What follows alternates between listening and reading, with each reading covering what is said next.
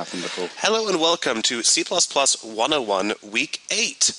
Today I'll be here, and so will Mr. Gavin. Hello, Mr. Nelson. And so will Mr. Jason. And hello. Okay, so today we're going to be talking about some fun stuff. We're going to be talking about inheritance, kind of talking about some of the things that we can do with classes that you couldn't do previously. Like in the last class, I made it a point to say that we have already been doing object-oriented programming in a slightly roundabout way using structures and functions, and how we can use the syntax provided to us by the C++ language to express those concepts in a much more concise manner. However, by using that syntax, by using classes, it opens up a lot of fun stuff that we can do that was previously not necessarily impossible, but incredibly difficult. So let's go ahead and talk about some of that stuff. And again, if people are still unsure about classes, this is, you can think of this week as an extension of last week, so be sure to ask questions if you are still confused about some of the concepts that we went over last week, because pretty much everything that we went over last week is going to be a prerequisite to understanding what we're going to be doing today.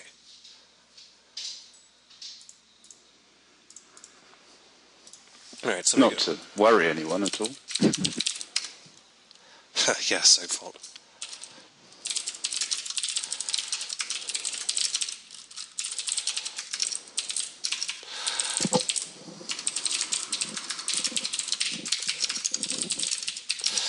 All right, so what we have is what we've been talking about a little bit, are classes. So, like I said, one of the fun things we can do with classes that we couldn't do previously is the concept of inheritance.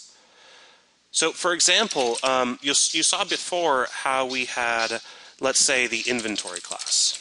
And the inventory class was a nice little wrapper around the concept of a dynamically instantiated array, dynamically sized array, where we have these products. And these products, the array of products expands or doesn't shrink, but it expands as needed. So I'm going to go ahead and represent our product here as a class instead. So what I'm going to do is I'm going to go ahead and create our product, give it a name and an ID, and then I'm going to go ahead and create accessors for the name and ID.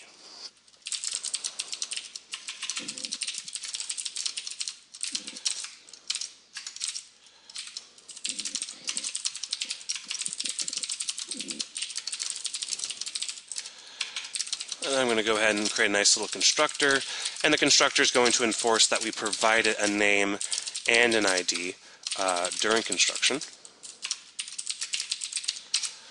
And so yeah, so now we have this nice little product class, and now we can represent our inventory just as we did before with a products array and a current count, and then give it like an add product method. I'm not going to flesh out any of this bit because this is something that we've gone over previously.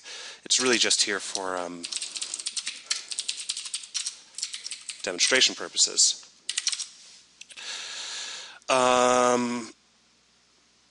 Okay. You're not calling anything in main, but... Well, I know somebody said something, and then on the BuzzNet I thought there was a question, but there isn't. Nope. Okay, so now we have the concept of our inventory object, and we have our products too. So I can go and say like product P1, and then say you know, product 1 with an ID of 1, and then product 2 with an ID of 2, and so on.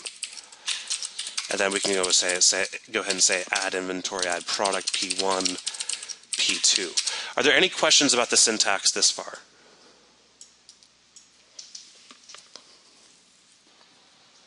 Because now's the time for them, if there is. I mean, there shouldn't be. Now, Nelson obviously gave a perfect, utterly complete and voluminous description of all of this before. I think we only have the hardcore students left, and I'm sure they're all quite comfortable with what they're looking at.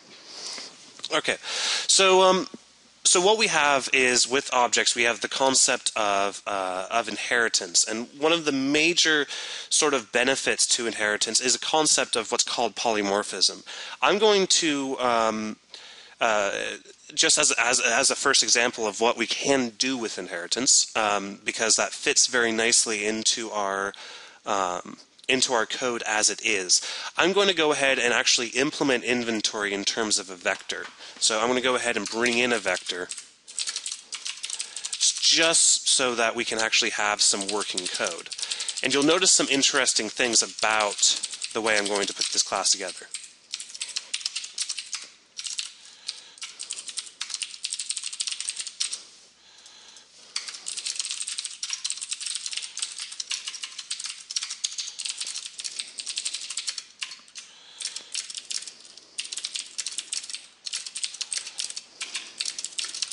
And you know, it wasn't until we were actually doing one of the earlier lessons in this class that I realised that that was push to the back as opposed to sort of push back, as in pushing back against something.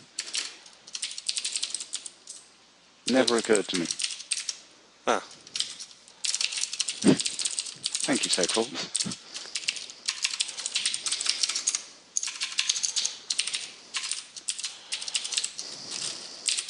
Okay, so what we have here is this this inventory that has a list of product pointers, and it pushes it back into this vector. And we have this nice little function here called display products. So our inventory is kind of this manager for our concept of what a product is in our program. So I'm going to go ahead and send in the address. I'm actually going to instantiate both, or dynamically instantiate both of these products. And subsequently delete them.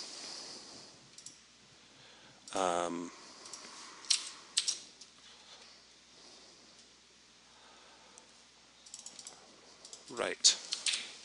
Sorry, can't think this early in the morning.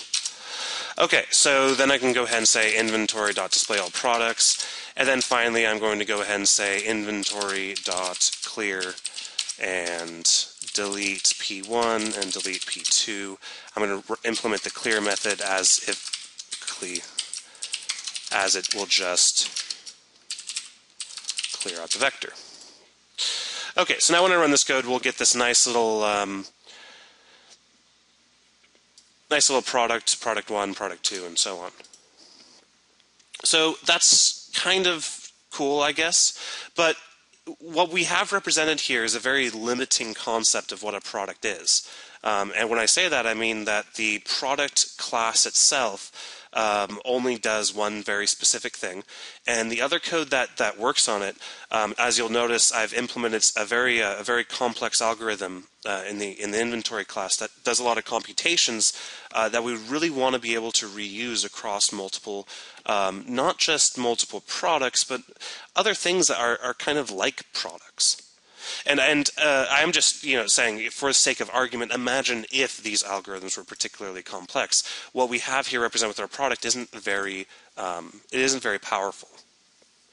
So that brings in the concept of inheritance. The biggest point about inheritance is about being able to reference something in terms of something else.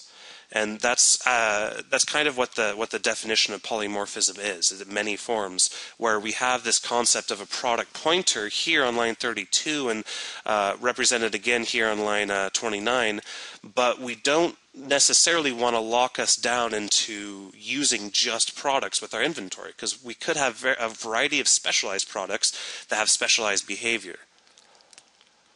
So let's go ahead and talk about how we could represent that syntactically. The way that you would do that is you would use the concept of what's called inheritance. And inheritance is all about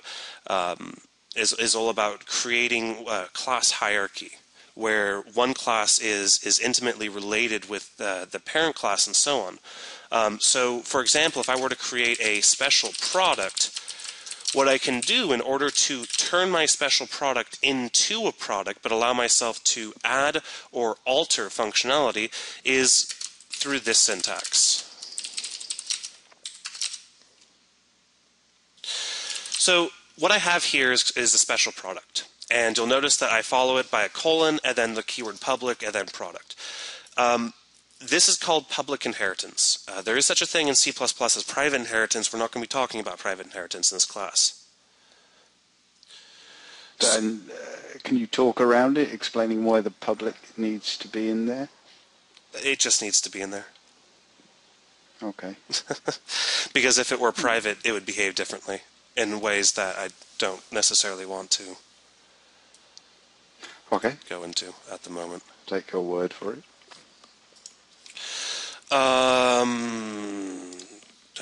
Okay, so now we have a special product. So backing out of our inventory for a second, you'll notice that if I were to create a special product object, you'll notice that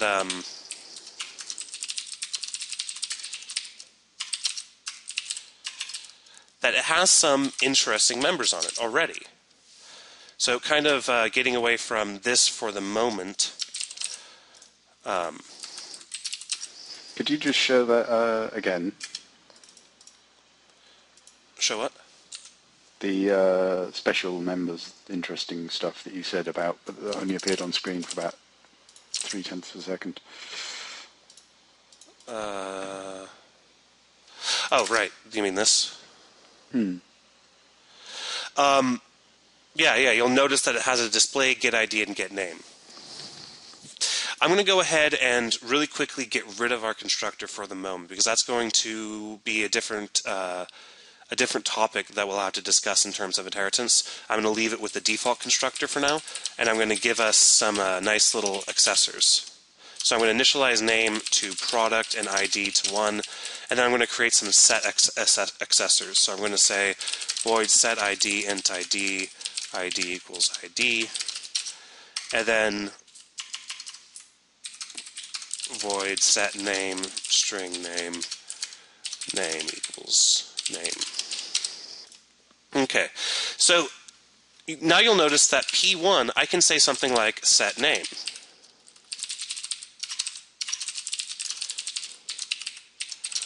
And I can also say P1.setID. And then I can say P1.display. Notice how I've basically inherited all of the functionality from product into this new type. So that's really the first basic sort of concept of what inheritance is. We have a fully fledged, very complex, huge object or class here that we want to repurpose for whatever we need to, and then we can use this syntax right here to bring forward all of the functionality we previously defined into a new class. It's sort of like a parent-child relationship. But furthermore, we can actually go ahead and inside of our child class, we can add additional functionality, such as void display special, if we wanted to, which would invoke display and then say something like, I am a special product. So this actually brings forward three interesting things. First of all, we're adding additional functionality to a derivative of an existing class. So our special product is a derivative of the product class, and we're adding additional special functionality to it. Next off, we're invoking a member within a member of this derived class, or of this derivative class, that is inherited. You'll notice that the whole concept of this works in the exact same way. If I was to preface this with this, what we would get is a member listing of all of our members that we have, including display. Display is accessible as it is public, and we'll talk about accessibility in a moment. But then I'm also allowed to put in my additional functionality. By doing so, I can now do p1.displaySpecial. And run this code, and we'll get what we wanted. Very special. Yes, very special. So I have a couple of questions. Is the clear method the kind of thing you would use as the destructor? No. Maybe. Depends. It depends on who owns the memory for product, which gets into another discussion. I wouldn't worry about putting an invocation to clear inside the destructor of inventory. That wouldn't serve really any purpose. When you instantiate a special product, does a product also get instantiated on the stack, or the heap if instantiated blah blah, or the heap if instantiated dynamically? Well, kinda, sorta. You can think of a special product as a wrapper around product. So if I were to provide an additional field called special ID, not only will the fields for a product be allocated in memory, the string name and int ID, but also the additional fields provided to it that we define or declare the existence of within our derivative class. I think the key word in that question was also. There will only be the one thing. Yeah. A special project. A product doesn't also get instantiated, but a special product, when it is instantiated, includes the memory required to represent a product. Yeah. Okay. So how's everybody feeling so far? We basically, again, this isn't a particularly useful scenario. I kind of jumped the gun a little bit on the more useful scenarios I wanted to talk about earlier, but this is sort of one of the most basic forms of inheritance. When we have these awesome useful classes and we inherit them and attack on additional functionality. But this really isn't demonstrating or showcasing the true usefulness of inheritance quite yet. But how's everybody feeling so far? You should throw up an actor class. Okay, so let's talk about some other important aspects of inheritance. Let's say I have a function called ble that takes in a product. And we do product dot, I don't know, do we do something with the product? Doesn't matter what we do with the product. The fact is, if I were to go ahead and invoke that method in terms of my product or my special product, you know that we get a successful compilation. That's because actually that's a horrible name. That's because there's an implicit conversion from the child types of product to product. So the great thing about what we have here is we can reuse all of our bits of functionality over and over again, and that are written in terms of product, and we can use it all with our special product. So that's an important consideration. Another very important consideration, let's say that my display special method, I really don't want to write it in terms of the parent display method. I think that's kind of dumb. So what I'm going to do is I'm just going to yank this implementation out and paste it here, and then I'm going to put in some new code. So I'm going to say special ID is special ID. And can anybody guess what the output of this program will be? The output of this program would be. It looks like an error, doesn't it? Yeah, stupid IntelliSense always ruins my trick questions.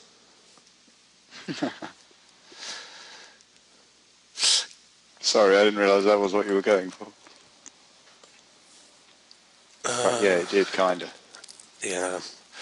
But if special product implemented its own field, you couldn't access it. Yeah. I'll talk. Actually, that's a good point. I'll talk about it in a second. Well, yeah, it doesn't work. The fact is, again, I wanted that to be a trick question, but we can't do this. And the reason we can't do this is because I was very clear in saying last week that private accessibility means that those members may only be accessed from within the type that they're declared in. That does not include children. So let's talk about a new form of accessibility, because there's one more accessibility modifier that we can use that I kind of skirted over last week, and that's called protected. And protected looks like this, not surprisingly. Protected means that accessibility now is not only the private, as in not only can product see everything that's protected, but also derivatives of product can see it. So now it should build and... Yeah, so now it'll build and run and work, and we'll get our special ID, which wasn't initialized, but still. That's pretty special. Very special. Okay, so NATO did actually point out something in the questions panel a second ago, where I want to make this very clear.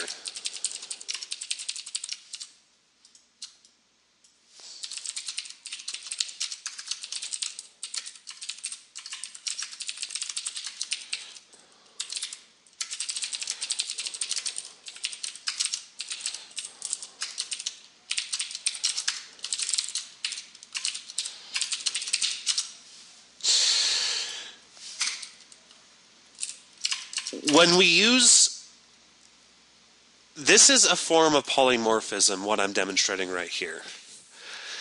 The function takes in a product called product, and that means that anything that's implicitly convertible to a product can be passed in. Well, like I said, it just so happens that due to the C# specification or C++ specification, sorry, what's also true of C# anyway. But anyway,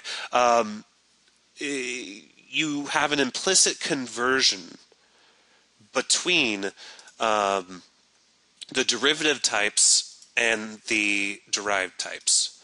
So you have an implicit conversion between the children and the parent. However, that also has a consequence of, when doing so, you lose access to the members that make your children special. So, for example, I cannot access display special here. Even though you'll notice on line 76 that we're passing in a special product. This might be something that everyone's like, oh, that's so obvious, blah, blah, blah. But here's the thing. This is probably one of the most important aspects to understanding object-oriented programming, especially object-oriented programming in the context of a statically compiled language. C++ is statically compiled, or sorry, statically typed. Everything in C++ has a compile time type. Every expression has a compile time type. And that type of whatever your expression is going to limit what you can and can't do with it. So, for example, our product here, which this is an expression, by the way, and it has a type and a value. And when I mean this is expression, I mean what I'm highlighting immediately right here. This is just an identifier that is accessing a parameter. It's an expression that has a type, a compile time type. And that compile time type is important to always keep in mind, because right now it's typed to product. Because it's typed to product, at compile time there is absolutely no way to know if the product that was passed in has any special members or doesn't. So as a result, the compiler will disallow you from doing this. And I'm surprised IntelliSense didn't pop up on that. There it goes.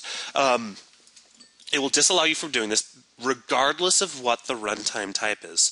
So you really have to be cognizant of the difference between what the compiler knows about statically typing your code and what during runtime what actually happens. And that's going to play into some of the fun stuff we're going to get into. Okay. Does C++ have is and as? No. Nope. It had... Excuse me. That was bad.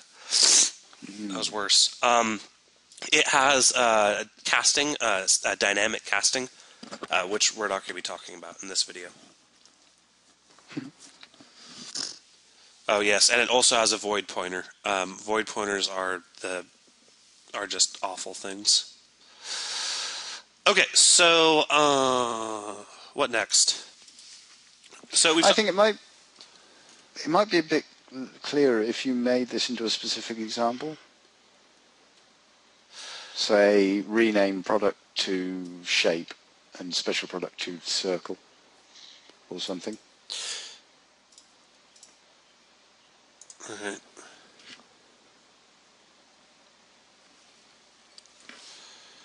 Well, just a thought.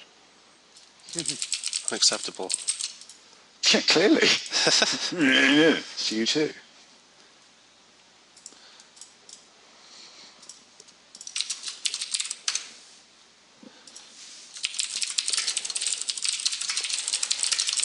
Make it ponies if you must.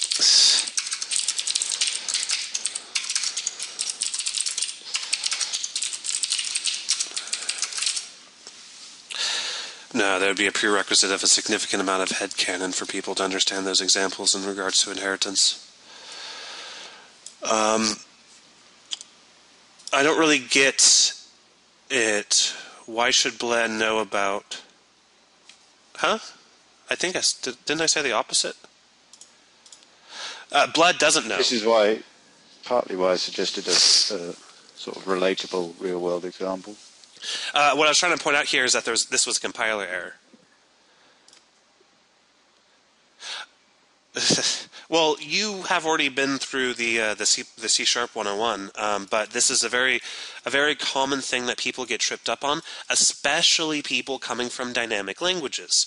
Because in dynamic languages, you don't really have static typing; you have dynamic typing, and sort of the logical progression of dynamic typing is something called duck typing, which is more of a concept than an actual like written standard. But typically, people who are used to dynamic languages will look at this and say, well, there's no reason why this shouldn't work. We'll just get an error if we pass in a product that doesn't have a display special method on it. Well, that's not how it works in statically typed languages. No, this won't work in C# either.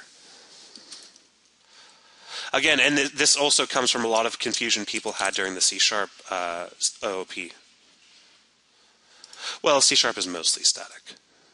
There's the whole DLR thing. Okay, so let's say we have like a shape, and a shape has Number of corners? I suppose.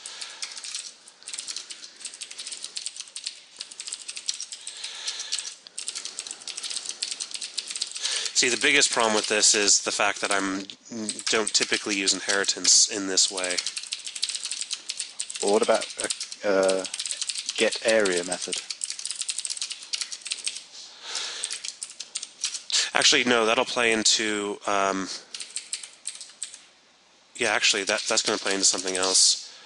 So I actually want to go ahead and keep this example up for what I'm about to show next, but let's really quickly just run through this again. Does anybody have any more questions about what we have with special product? We're annotating the product type, providing additional functionality.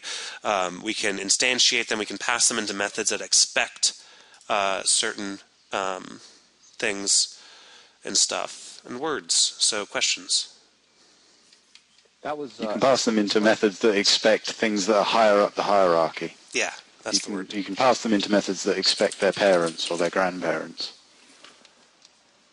Yeah, sorry, there's a question that came in. But product doesn't know about special product. Only special product knows about product. Yeah. We must have public after the colon operator for inheritance, or it automatically be seen as... again, I don't really want to talk about what happens when this happens, basically. What happens when you omit... when you omit the public modifier from inheritance, you get private inheritance.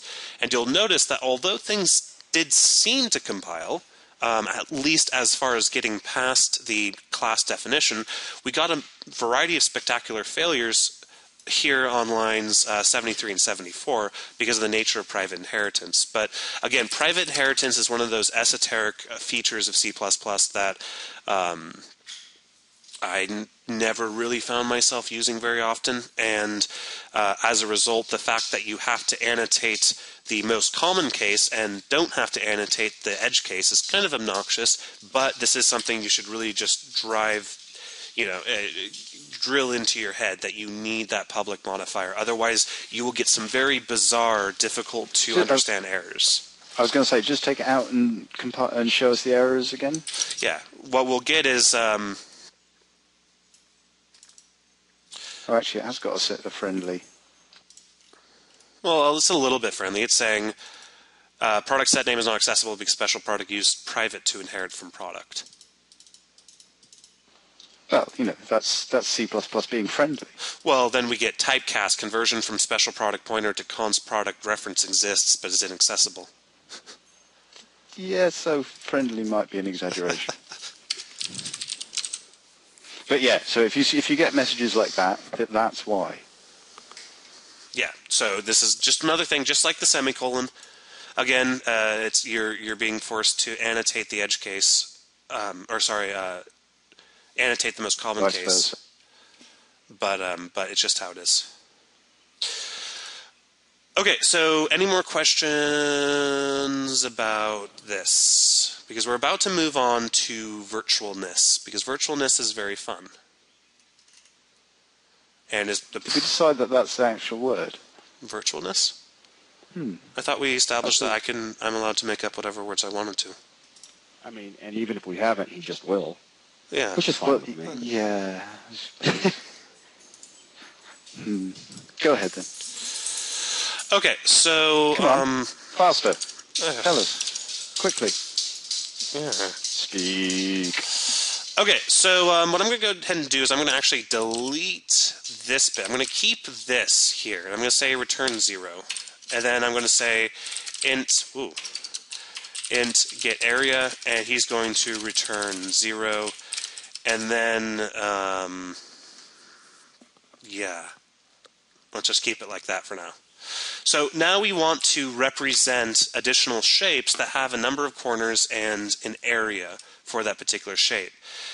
So if we go ahead, and I'm going to go ahead and create a rectangle.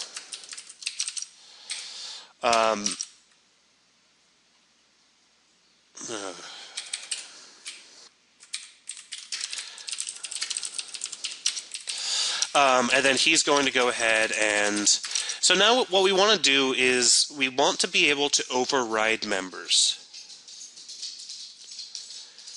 Because at the moment we don't know how to go about calculating the area of the shape. We have no real way of... Well, yeah, I mean, knowing that I can without start off this implementation. more info. I can go and say int height, or sorry, int width, int height, and then I can say rectangle int width, int height, and it says width equals width and height equals height. And then we can go ahead and say rectangle rect 10 by 10, which is actually more of a square, so 10 by 20. And then we can say cout rect dot get area. Now when I run this code, we get 0. Well, obviously, because the method that's getting invoked here is on line 9. Remember, we inherited everything from shape, but we haven't overridden anything. The most fundamentally important concept to understand about inheritance and the importance of inheritance within the C++ programming language is the concept of virtual, is the concept of overriding your members of the base classes, the base types. So let's talk about how we can do so. The first thing we'll need to do is I mean, immediately somebody might suggest to do this.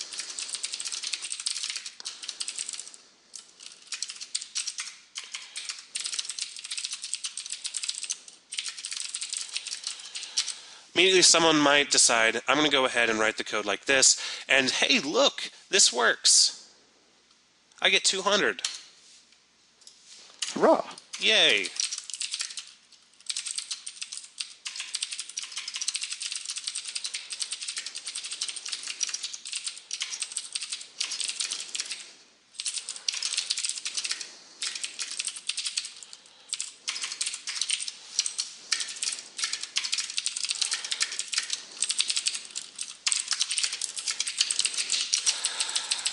Alrighty, can anybody guess the output of this program?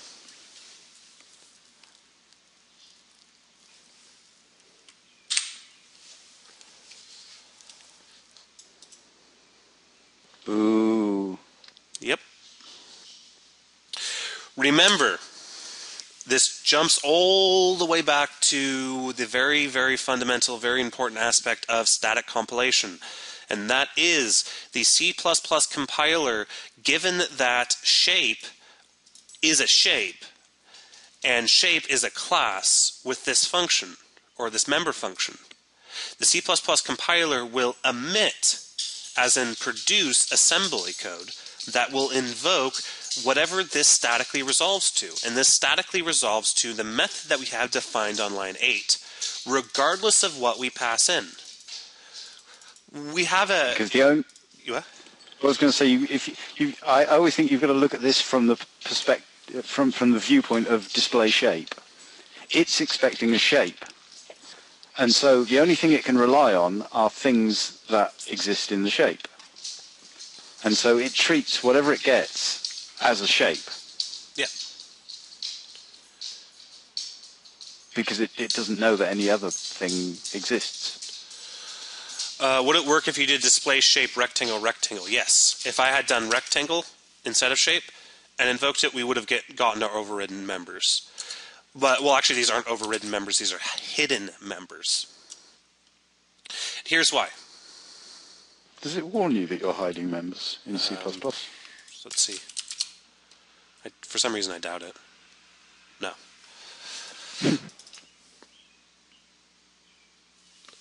I just wondered because obviously the C# one does in Visual Studio. Yeah.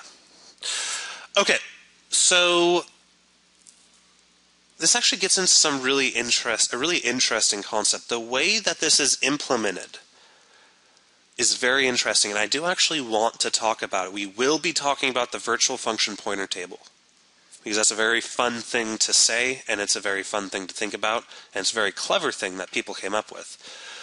But for now, what we're going to be needing to do is expressing... Wow. The only thing we need to do is to express to the C++ compiler the intent that these two methods may be overridden. We need to annotate these members with some additional compiler directives that will cause the compiler to emit code that is more intelligent than what happens on line 30. Line 30 is very dumb code. It just directly finds out, number of corners where this function exists after it's compiled, and it just invokes it. But we want some more intelligence because, like, for example, I don't have pi imported. I don't know. Square. There we go. Well, go ahead, import it. People know what importing is.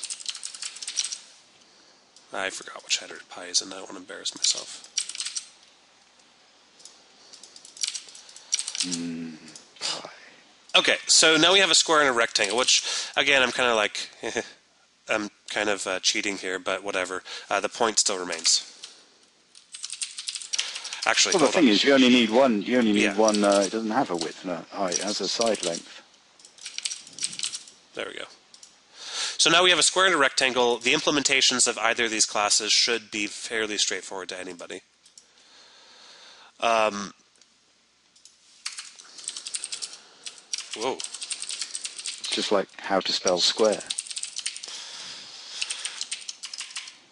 Should be fairly straightforward to anybody. I mean, I'm just saying. Okay, so I want everybody to do like a little, just think about this. It's a rhetorical question, but at least think about it. Given that on line 50 and line 53, we are invoking the display shape function, given two completely different classes. Completely different. We have rectangle and square. Rectangle and square have no relationship to each other. They're siblings, but they have no direct relationship or even knowledge that each other exists. But we're able to pass both a rectangle and a square into the same function and have it provide some bit of functionality for us because we've written this function in terms of a base type. However, ask yourselves, how would display shape know to invoke the method of square, this one, or to invoke the method on rectangle, this one? So you'll notice that if I run this code, we'll get 0, 0 again, blah, blah, blah. But display shape needs to be more intelligent.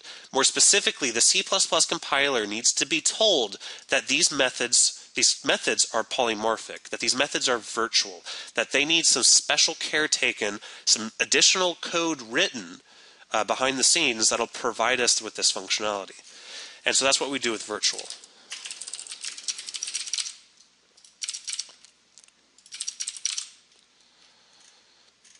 By annotating these members with virtual. You what? Really?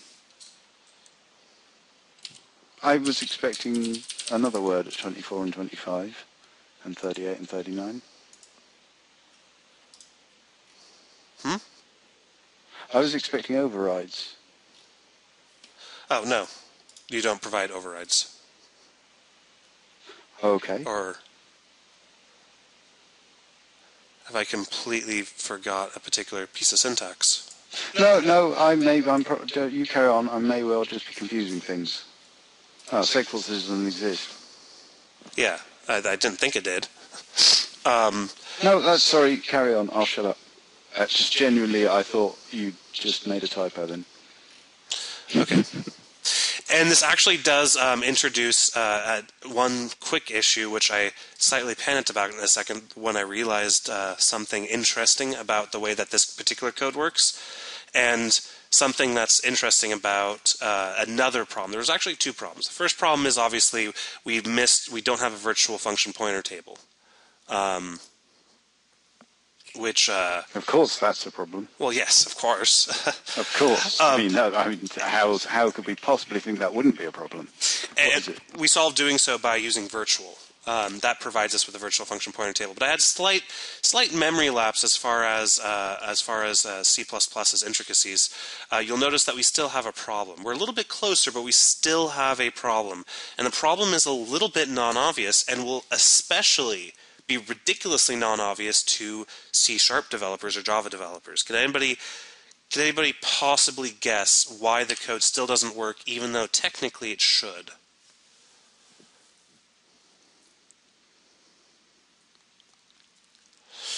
It's not. I could take a guess. Which you see. I'm just waiting to see if anyone else is typing, or is there anything?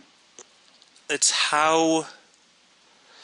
do you have to explicitly specify? No, you don't, actually. And this is funny how it's tripping everybody up, and it tripped me up for a split second.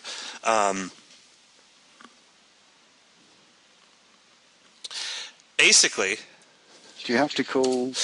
It's about... rectangle or square dot? No, it's how we're passing in this object. We cast it on the way in.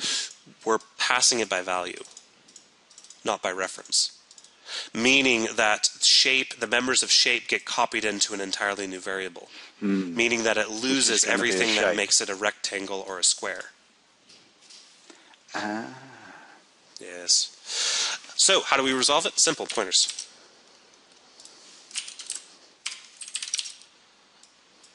Does everyone understand why that makes sense?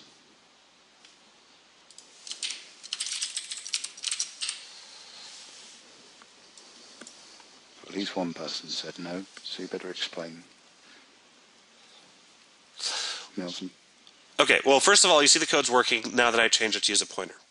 But, I don't know, let's jump over to the whiteboard. We haven't done a whiteboard in a long time. Oh yeah, let's. Not. No, I think whiteboard's probably not necessary at this point. Huh. Does it work on your actual computer? This is just the one on the... No, I don't have a license for... You're still on a demo? Yeah, I don't know. Use Paint. Oh, God. I'm going to just try... This thing came with my tablet. We can try this. Oh, this is going to be fun. Okay.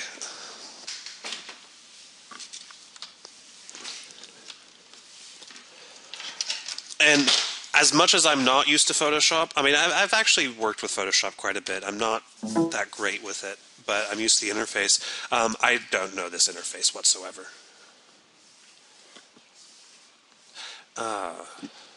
And it does kind of shout consumer user interface to me. I don't know why particularly, because looking at it, I thought that and then thought, is that unfair? No. But actually, I think it's I think they're all a bit too... Hey, everybody, you can draw. I don't know. Anyway. Yeah. Well, actually, anyway, what I'm actually going to do is I'm going to pause the recording and do a 10-minute break because my tablet got misconfigured over the weekend. So. Okay. Okay. So we're going to bump, and we're back. You can do it. So now I got this this program up. Let's see if I can actually. This is going to be fun. I haven't used this program before, so let's hope that this doesn't go bad. Okay, so what we had before, I'm going to jump back to the code really quickly to remind people what we're looking at. we're looking at a display shape function that previously took in a shape, not a shape pointer. I really want to stress this, really, especially to the C# people and the Java, well, not the Java people, the C# people. C++ determines whether to pass by value or pass by reference, not by anything that has to do with the type itself, but by what has to do with the parameter and what you've annotated the parameter as. By default, C++ passes by value. What does that mean? That means that things are copied. So what we have here is we had this display method, or display function. And it took in a shape.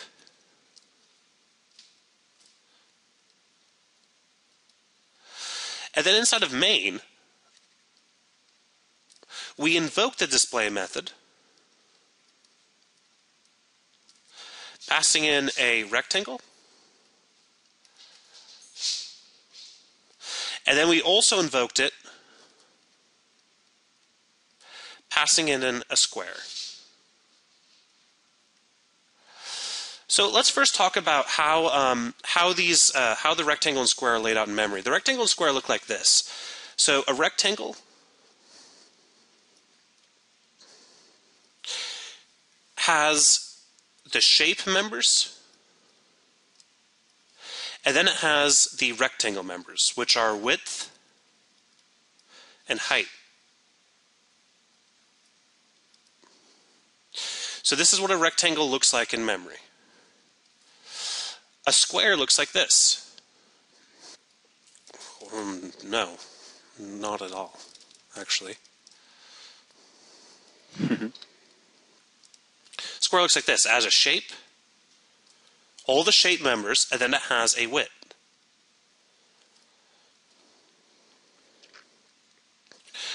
What happens when we pass this rectangle into this parameter? Well, the shape bit in memory gets copied. Wow. Copied.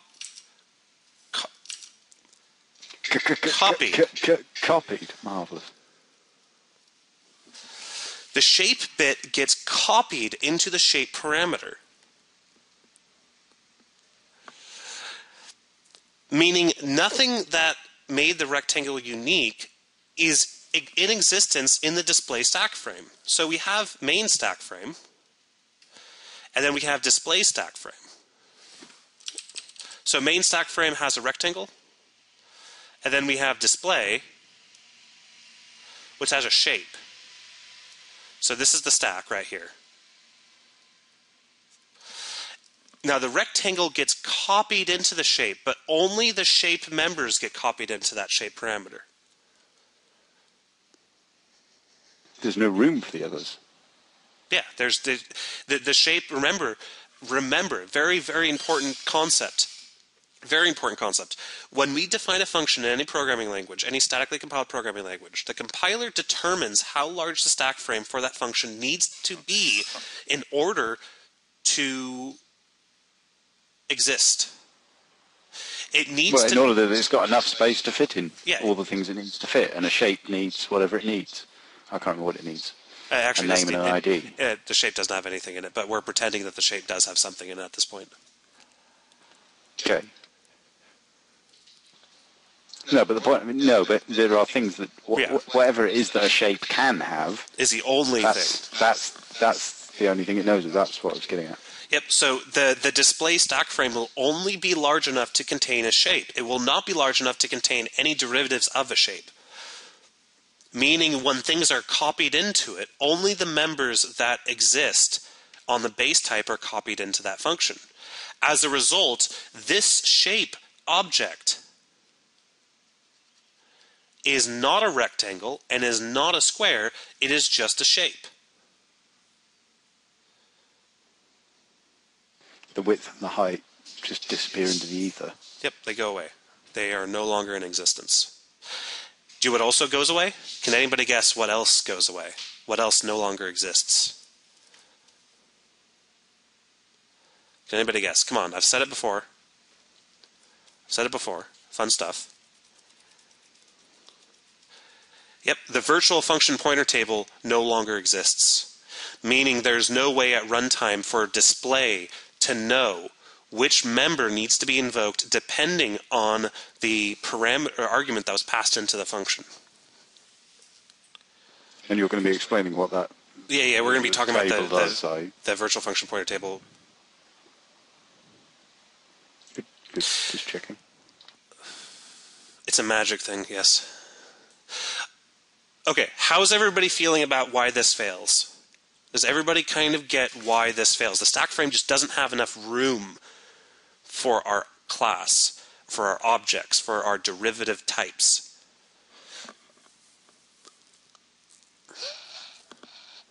All right, so how do we fix this? Oh, no. Oh, come. Do you break your computer and then Oh, no, I can only have that one of these. somehow magically makes it work? I can only have one of these open at a time. We'll just move to somewhere else and look, yeah. I'm just going to say, give me 3,000 by 3,000. Do it from a corner. Oh, no, don't. I'm going to do it from the corner.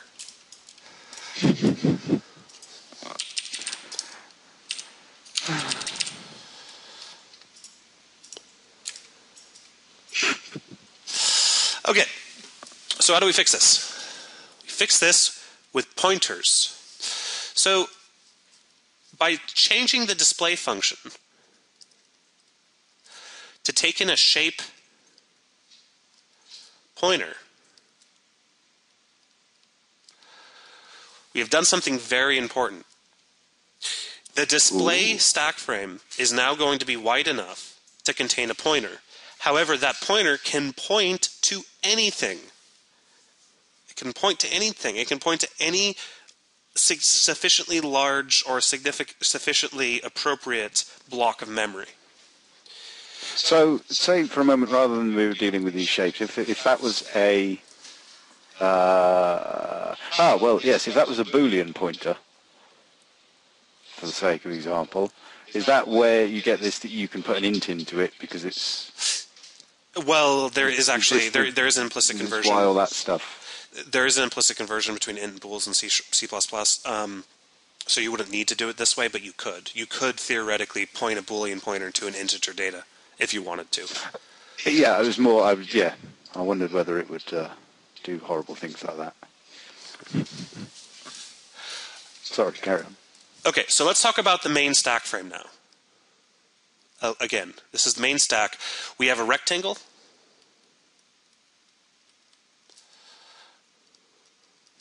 And we have a square.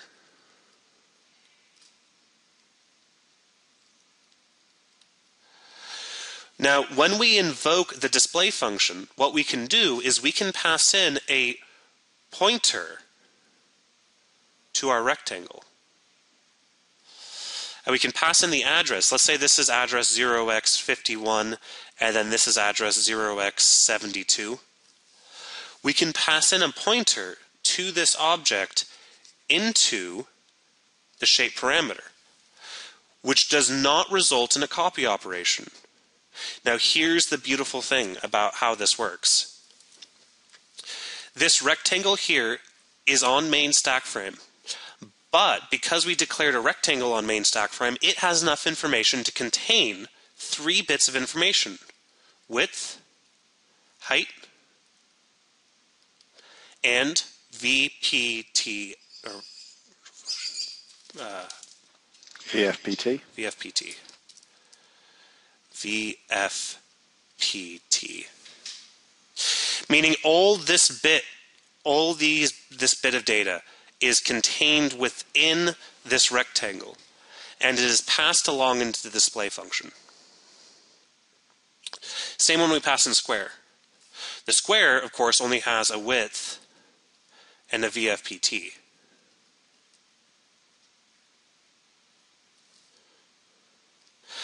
But again, when we pass the address of our object in, this shape is no longer just a shape.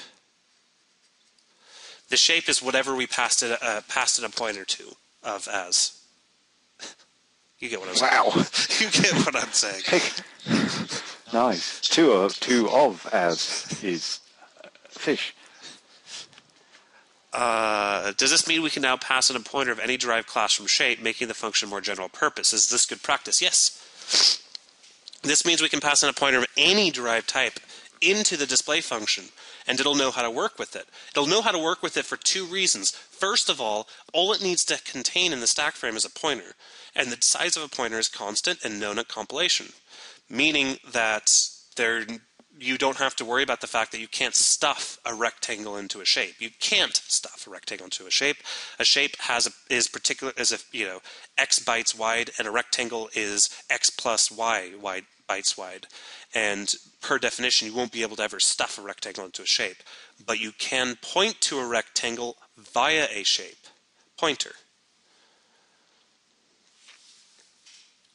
So is everybody kind of sort of following along here? Because I'm about to bring up the virtual function pointer table, because that's really one of the most important concepts that I want to talk about.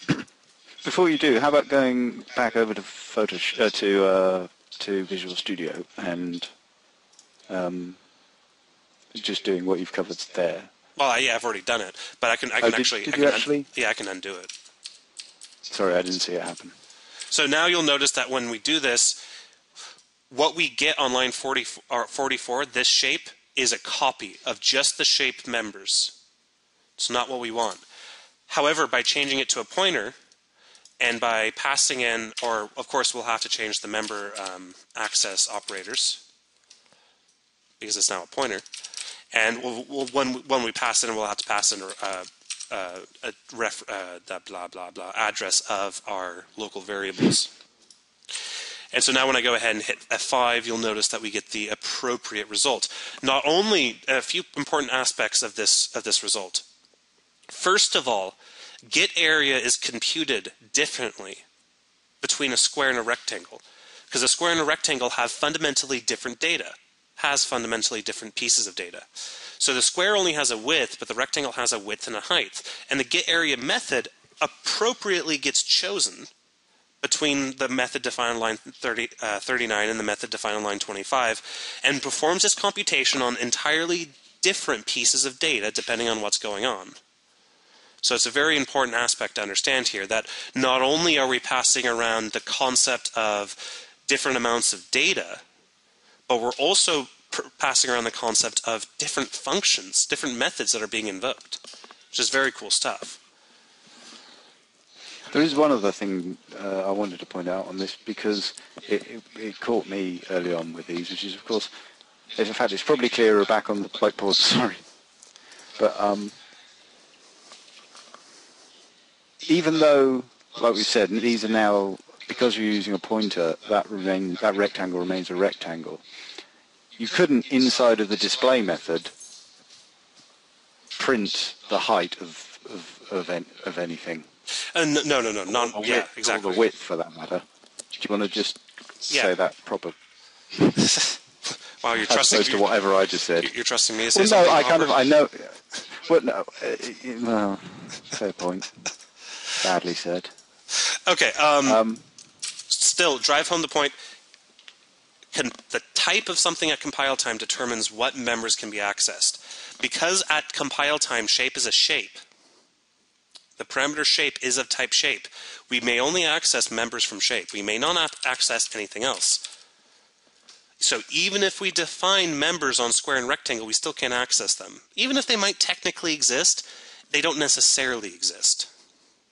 Of course, we could do some fancy pointer arithmetic. Don't confuse everybody. Because that is a key thing to just remember. I think. May not. I want to try something real fast.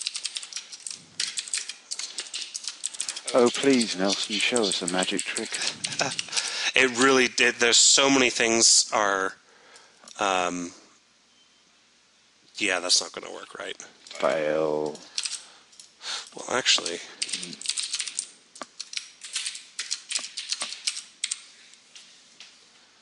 There we go. I got the width. Now get the height. Well, the height is going to be plus 8.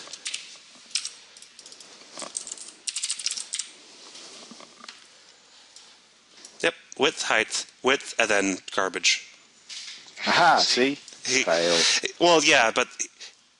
No, yeah, but that's garbage, see? Shouldn't be like that. Anyway. My point is, actually, I 101. actually did want to actually point this out. Okay. Don't worry about the syntax that I used. What I essentially did was I said, okay, well, I know we're pointing at something. Go ahead and I threw in some guesses as to where in memory these members might be located, and I incremented the pointers this far into memory to get them. But I wanted to point out, though, that we are indeed looking at a rectangle and a square. On line, for the first invocation, I'll remove the second invocation of display shape, so we're just looking at the rectangle. The first invocation of display shape, we are looking, I've just proved that we are indeed looking at a rectangle object. Now, I couldn't do this within the C++ language because of the rules of static typing, but I could coax the C++ language into allowing me to move my pointer 4 bytes ahead, cast it into an int pointer, then dereference it. And by doing so, I've proved that what we're pointing to on line 42 is in fact the exact same object that we have on line 51. And actually, setting aside the horribleness of the syntax, it's actually quite a simple. I mean, people should be fairly comfortable with what that's doing and why it works. Yep, we're reaching into the main stack frame and yanking out some of the private members of rectangle. But then again, like I said, that proves that what we're doing is we're working at a rectangle. Well, because correct me if I'm wrong, obviously, but we're dealing with ints for the width and height, which are for brain death. They're 4 bytes wide. Yeah, that's why I have to get the height. That's why he's adding 4 and 8. Yeah. See. So anyway, definitely fun stuff. I just really wanted to drive home the point that we are indeed looking at the rectangle here online, and then subsequently we're looking at the square.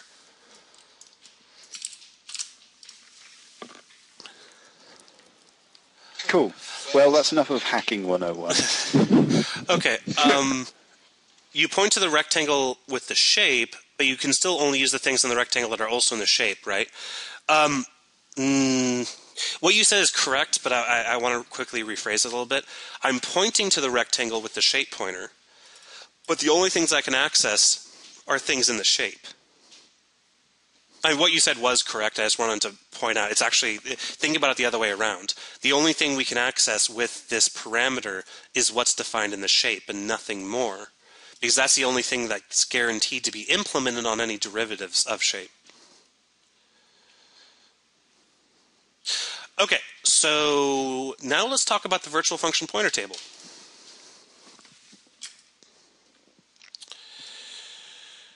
Does everybody know what a pointer is? Does everyone know what a table is? Does everybody know what a function is? Does everyone know what a giraffe is? Steve, go stand over in the corner. Does everybody know who Gerald is? Everyone should know who Gerald is. Should know what who Little Pip is too by now. Anyway, basically, in memory, There's a table of pointers to virtual functions. yes. Here's your executable. When you double click an executable, here's what happens. The operating system takes the executable with all of your executable code and loads it up into memory. It loads your executable into memory. It takes it, pulls it off the hard drive, and shoves it into memory. Now, I doubt anybody will get this, but start thinking about the implications of what I just said. All of your code gets loaded into memory, which means every function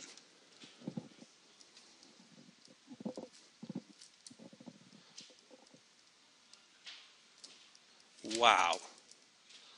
I'm just going to say func.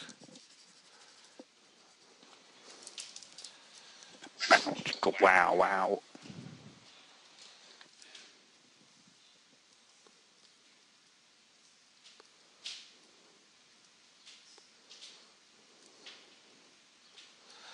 And so on and so on.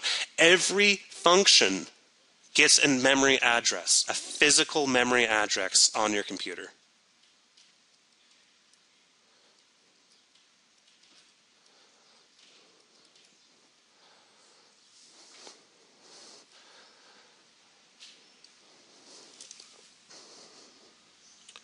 So how's everybody feeling about this? When you're exe, when you're executable, you double click on it, it gets loaded into memory. All of your functions get a. Did I miss one? 1, 2, 3, 4, yes. 5. There you go, Jason. There's me embarrassing myself again. Hooray! Okay. Well, it's even worse because, see, if I was in Photoshop, I would lasso those memory addresses over to the left, but I have no idea how to do it in this program. Okay, so every function gets an address in memory, which is great. It allows us to do some really awesome stuff. It allows us to do polymorphism. Is this the same principle as the string table? Are there any other pointer table tables loaded into memory? Well, this is not the virtual function pointer table, I want to point out. What I'm showing here is not the virtual function pointer table. What I'm simply showing is that every function gets an address in memory. That's all. That's going to lead into the virtual function pointer table, but it's not what I'm trying to express. But the fact is, lead on, sir. Okay, so every object that has virtual. So I'm going to go ahead and rename some of these functions because this is where stuff gets fun. Turning it into stuff fun. So let's say this is get area. Oh, this is horrible. Okay, you know what? Oh. Okay, let's try this again. You failed.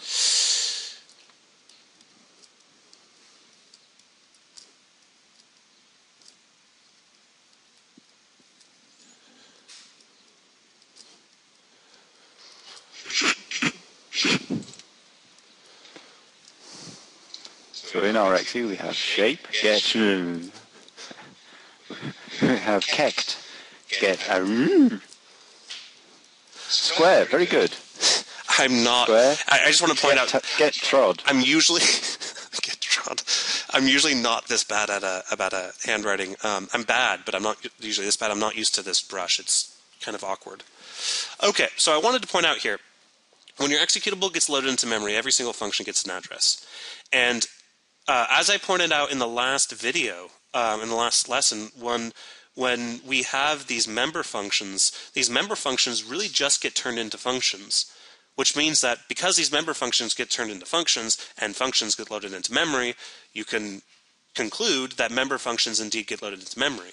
So what I have represented here are 3 member functions: shape get area, rectangle get area, and square get area. Let's look down at the code to see how that happened. Line 9, shape get area. That's a function, or well, it's a method that gets turned into a function during compilation. Line 25, rectangle get area, same thing. It's a member method that gets turned into a function during compilation. And finally, square, on line 39, we have square get area. So, fun stuff. So far, so good. Fun stuff. So what happens when we instantiate a rectangle? When we instantiate a rectangle, either on the stack or the heap, we get a few fun things. We get an int width, an int height, and we also get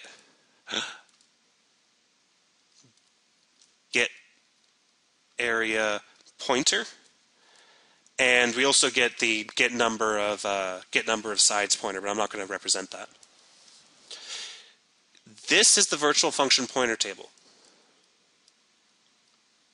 Which is all of it. No, this bit right here. the bit after the two members. See, these are the members, the fields. Those are the fields. This is the virtual function pointer table. The virtual function pointer table exists on every object instantiated that has virtual members within it. Because rectangle has a virtual member, and more specifically because the base type of rectangle shape has a virtual member called getArea, every object that's instantiated of type rectangle gets a virtual function pointer table. And that virtual function pointer table will have a single pointer for every virtual function, virtual method that it inherits from or overrides.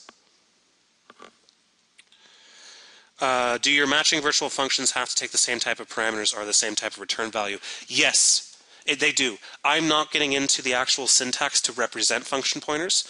Function pointers do exist in C++, but is very much beyond scope, and they're very convoluted. So when I say getArea right here, getArea pointer, what I'm saying is this getArea pointer represents a pointer to somewhere in memory that is invocable in the way that the signature and shape defined it as. And parenthetically, function pointers, would that be how you go about doing sort of delegate type stuff? Yes. Okay. Okay, when the rectangle is instantiated, the getArea member of the virtual function pointer table points to, wow, I'm sitting in the most awkward Points to position. something on the left, and I'm taking bets on which one it is. Every instantiation of a rectangle will point to this bit of memory. So remember, again, so OX51, OX60, OX70, I don't know, it doesn't matter. The point is each one of these things have a memory address. So this, in this case, this getArea pointer points to this. OX60. So, every object instantiated as a rectangle carries around with it a bit of weight. That weight determines what function should get invoked when you invoke the function on that object. So, for example, if we have a square has an int height, or an int width, and then it also has a getArea pointer. This getArea pointer points to, not surprisingly, square getArea, which again is OX70. Okay, so there's one more thing I want to point out. Well, there's actually quite a few more things, but one more thing I'm going to point out right now instead of later.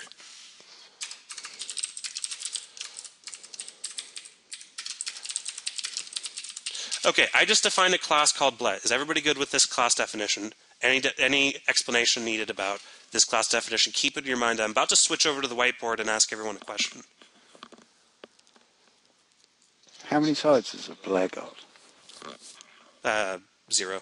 And it also always has an area of 0. Okay, so remember, we have created this class ble. So now I'm going to go ahead on my whiteboard. I'm going to instantiate a ble.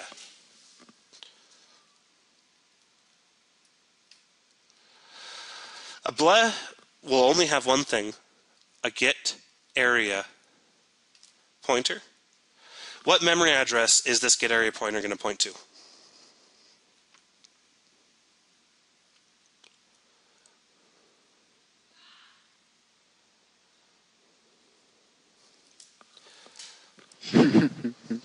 Yep.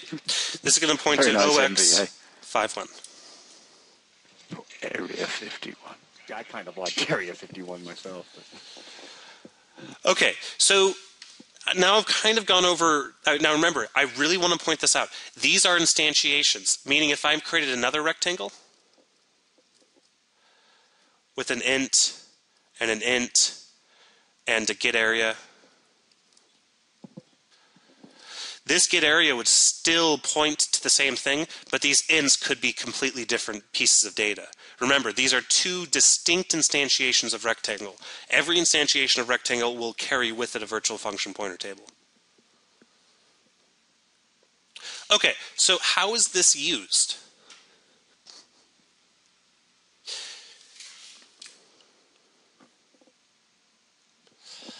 So let's say I have a function called display, and it takes in a shape pointer called shape. And I do something like shape get area.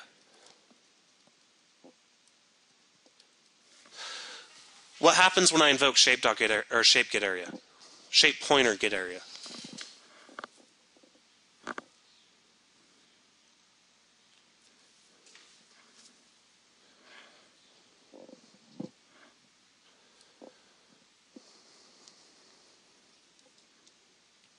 You're just full of spoilers today, aren't you, Segfault?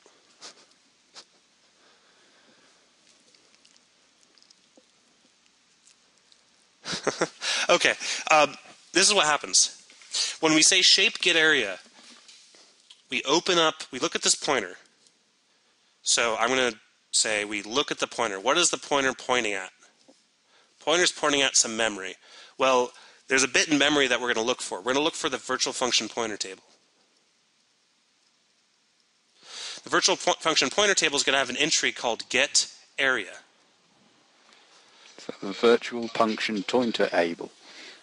Virtual pointer function table? Virtual pointer table?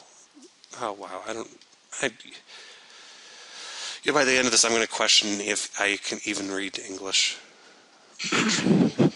Function pointer table. T. Yeah. So when we say get area, we open up the virtual function pointer table, we look at the get area pointer, and then we invoke this method. We jump to wherever this method is pointing at.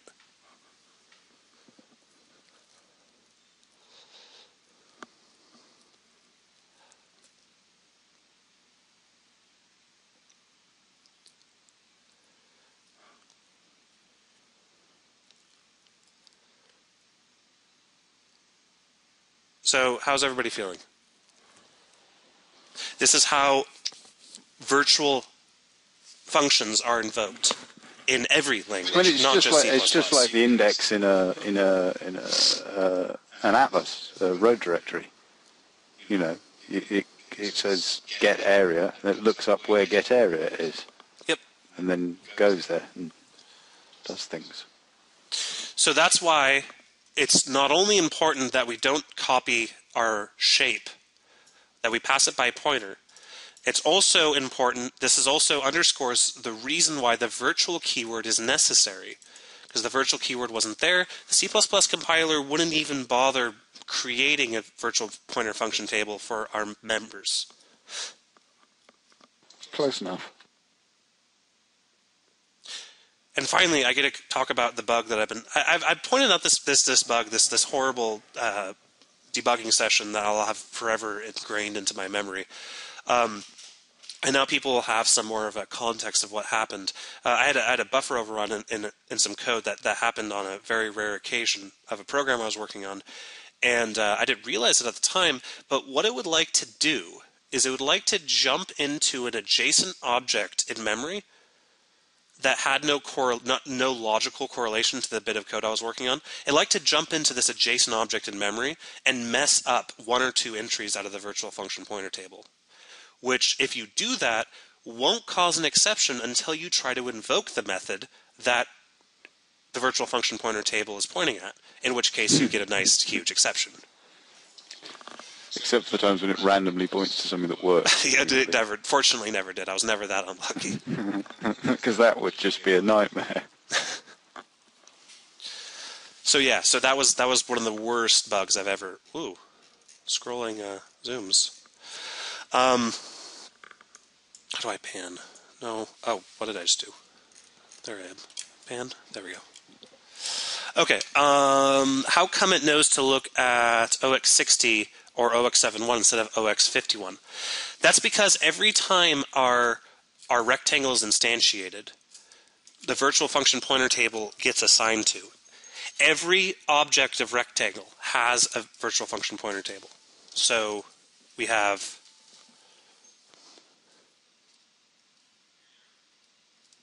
rect1, rect2, rect3, rect4, and they all point to their virtual function pointer table.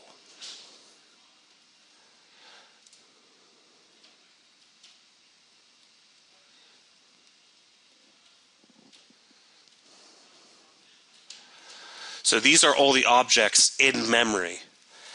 And so things know, like the display function knows which get area to invoke by looking at that pointer, that shape pointer, opening up its virtual function pointer table, finding the entry that it wants, and then invoking that method that it points to. In fact, if I'm lucky, the debugger will actually show me. Yep. See? VFPTR.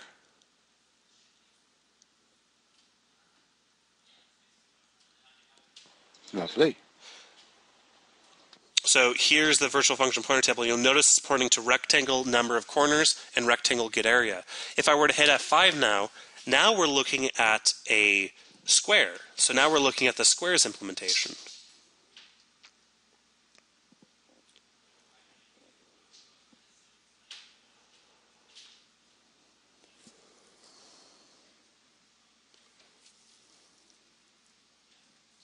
All right, so how's everybody feeling about this? Because this is very important to understand so that that virtual functions aren't a mystery. Because virtual functions are extremely important and are the backbone of polymorphism. And you know what? Wolf Knightley had a good idea for a little challenge you could set them to do. Okay. What do you reckon? All right. Yeah, actually, that's a good idea. Okay, so go ahead and hit the participate button if you want to participate. And the lack of additional participating members is... Oh.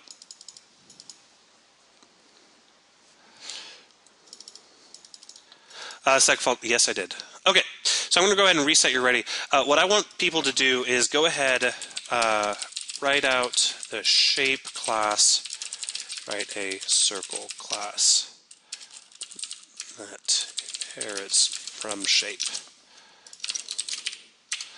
And I'll go ahead and do one quick bit of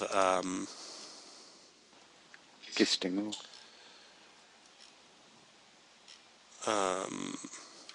Actually,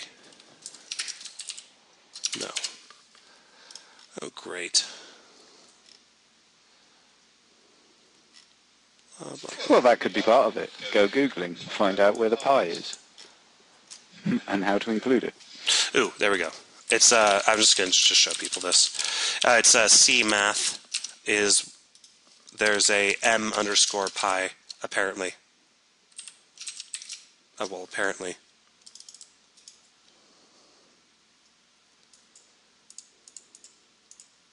Oh, actually, I just lied. I don't know. I'll go ahead and pause the video and find out where this is implemented. Yeah, cool. But here's the thing. Yeah, go ahead and implement it, and then implement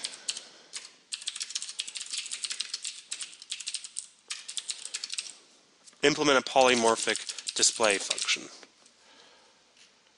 which I'll just... It's a scary way of saying do what we did for rectangle and square. Yep. Okay, so I'm going to go ahead and pause the video. Okay, so we're back. So basically, go ahead and what you would do is you would write a circle, and you would give it a radius.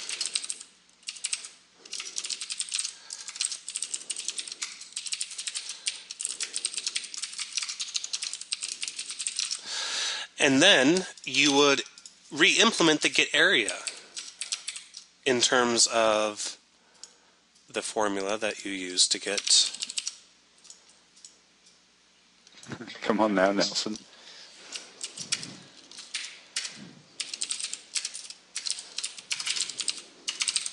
There we go. So you would go ahead and implement it like this. Now, you wouldn't implement the number of corners method because, well, circles typically don't have corners. You would. You would return 0. Well, yeah, I'm just going to leave it at the default. Definition, it's got one edge and 0. Yes. So now we can go ahead and use the circle by saying circle C1, radius of 5, and then display shape address of C1. And we would get an error because it really doesn't like the fact that I actually didn't inherit from shape.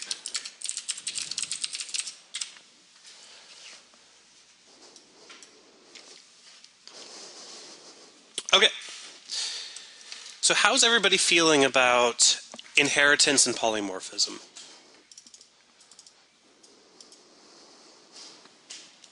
Yay, K73's.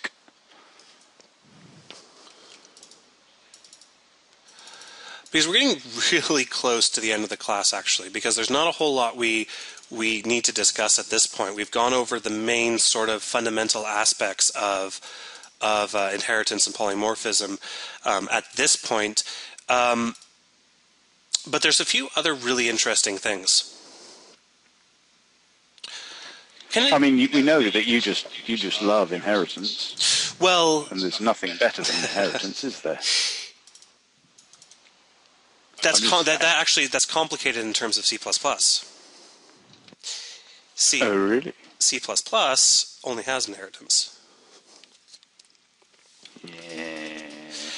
Okay, so in C++, actually, I'm going to back up really quickly. What's a shape? Can anybody tell me what a shape is? What's the valid behavior of a shape? What does a shape do? What does it contain? What data? What operations does it perform? And I don't mean what operations could it perform. I mean, what operations does the shape class itself, as in if nothing else existed, just the shape, what usefulness do either of those implementations have? Now, remember, we've established that it's very useful to declare them as virtual because we can reuse our functionality over and over again with a variety of implementations. But a shape itself is absolutely 100% ridiculously meaningless and pointless, and it's kind of irritating me that it's possible to instantiate a shape. See, I can instantiate a shape. I can go and say shape S1 display shape S1. I can do that. I don't want to do that. I hate that. It's gross. Shape does not... Make it stop. You what? Make it stop doing that. Yep. But I want to make it clear as to why I really don't like this. I really don't like this because shape is not... Shape is actually a funny thing. It's not an actual class in the sense of a class. It doesn't have any behavior or data. What it is it's an interface. It really is kind of an abstract idea, isn't it? Yes, it's a very abstract concept of what things constitute a shape, and things can choose to be a shape if they want, and if they do choose to be a shape, then you can reuse your functionality between a variety of classes. So let's talk about abstract members. What's an abstract member? An abstract member is a virtual function, virtual method, with equals 0 at the end of it.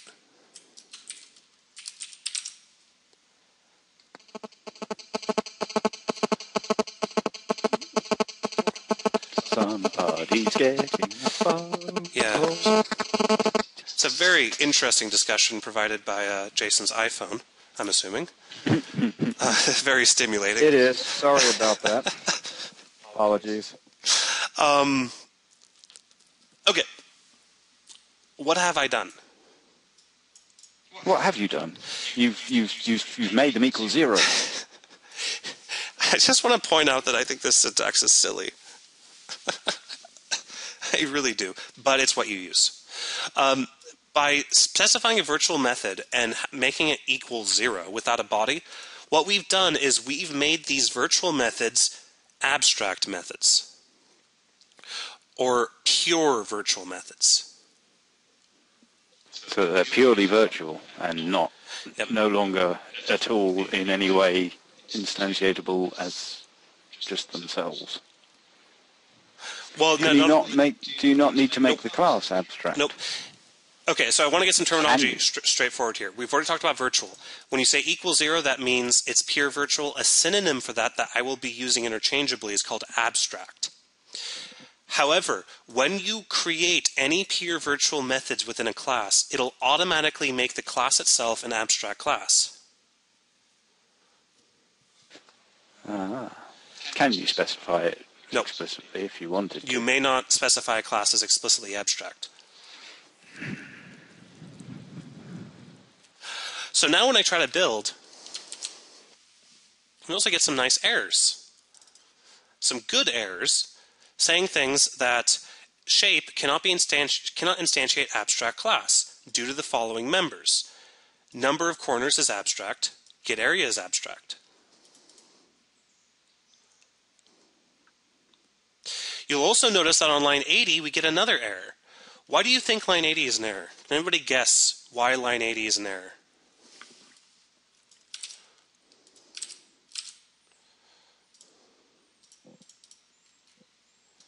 Uh-oh. I think I just blew something up.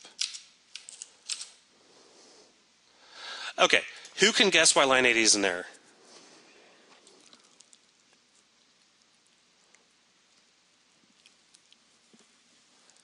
Now, I haven't actually explained this explicitly yet, but think hard about what a circle is. Think hard about what the circle looks like. And think hard about what defines a class as abstract. Yes, Segfault, I know you know why.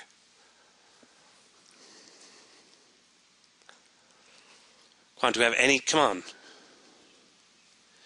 Well, I think I know. In fact, I think I know.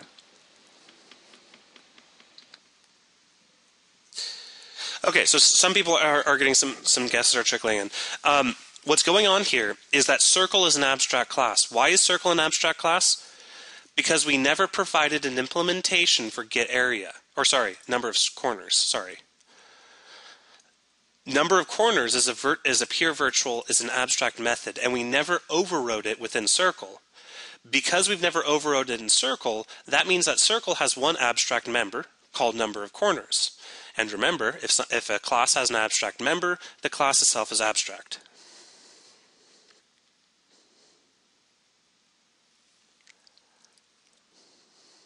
So if I go ahead and implement number of corners, you'll notice that the error in line 81 goes away, but we still have an error in line 72, which is the error that we want. We want that to be an error because we don't want to be able to represent a shape in isolation. So I'm going to go ahead and delete that code and run it again, and we now have our proper output. There's lovely. Okay, let's bring up a bit of implicit terminology here. When you have a class that is filled with abstract members, it is called an interface. To be an interface, or to be called an interface, or to be referred to as an interface by me, a class must only have methods. The methods must all be pure virtual. And it must not have any fields or any concrete methods within it. I'm not going to get into the big details about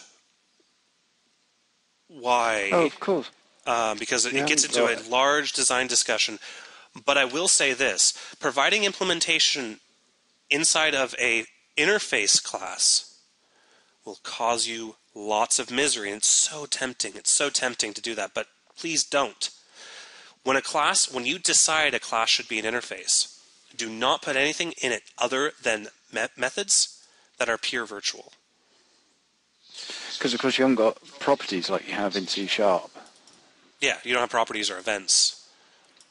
And you don't have an actual interface construct that will enforce that. I'm going to go ahead and change the naming convention of shape. Shape is no longer shape. Shape is iShape.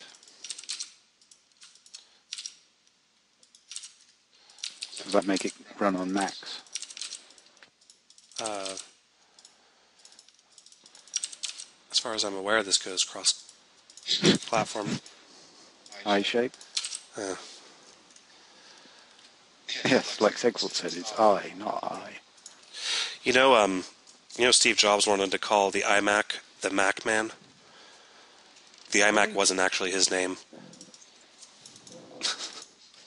The Mac Man. A horrible name. Would they also have had a Mac woman? Well, I mean, remember, this was early 90s. So it wouldn't be till later. Sounds like something you'd get arrested for in a park. Anyway. Okay, so yeah. Okay, so what we have here is an interface, and we've called it iShape, and it's an awesome interface. Okay, so... It's truly awesome. Yes. We're getting very dangerously close to the end here, but I want to point out something interesting here. Well, there's first time for everything.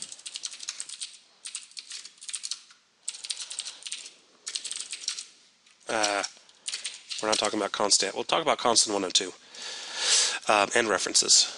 Okay, so I have an iGame object, and then let's say I go ahead and create a, and it also has a virtual void update method on it.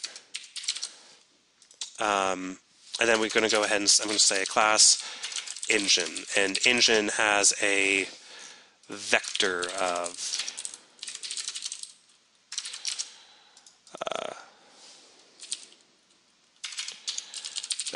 iGame object pointers.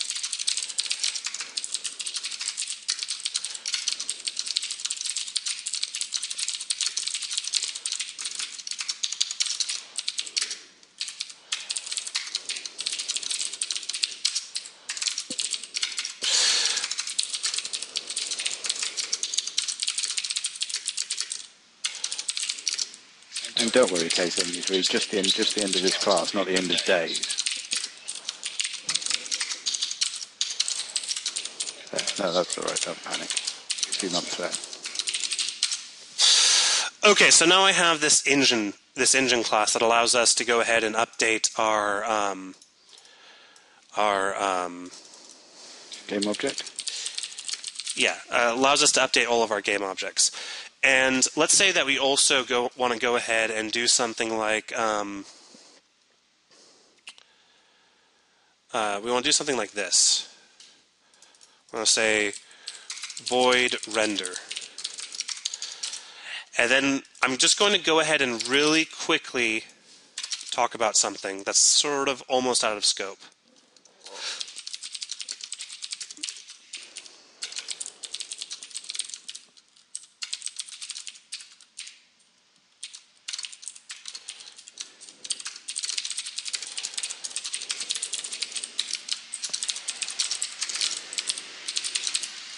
Dynamic cast. Sounds like a review of a television program.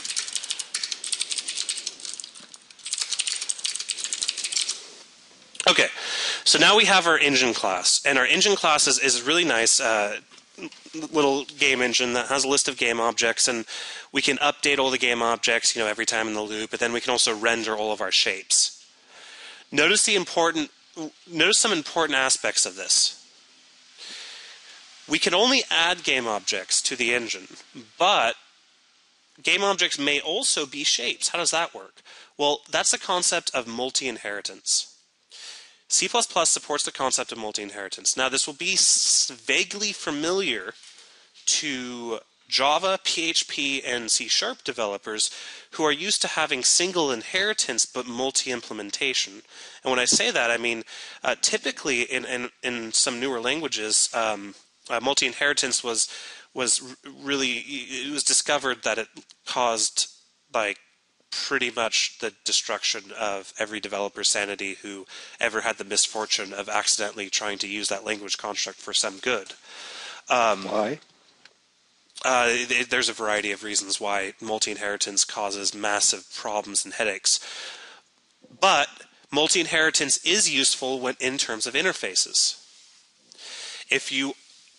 As a rule of thumb, if you are working with interfaces, such as iGameObject and iShape, it is okay to multi-inherit from them, as a rule of thumb. It is only ever okay, again, this is a rule of thumb, to inherit from a class, a single class that is not an interface. Does this tie into what you were saying earlier about don't put implementation code in your interfaces? Yes. Because if you put implementation code into your interfaces, it's no longer an interface, and you'll be breaking the rule of thumb of not multi-inheriting from an interface. Okay, so I'm going to go ahead and have my rectangle be an iGameObject.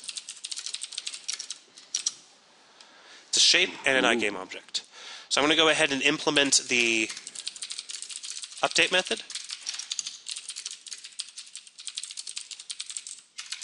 And there's no helpful IntelliSense Nope. implement everything.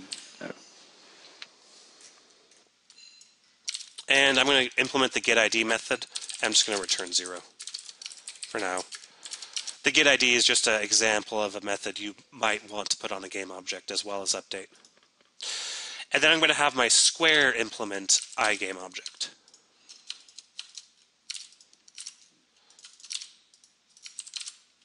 And also, this is really irritating me. This should really have been get number of corners. It's been bugging me this entire time, but for sake of clarity, I didn't want to change it, but now I'm changing it. So, yes, it should be Don't get forget number to change of your corners. cout text for each square and circle. Okay, so now I have two game objects, a rectangle and a square.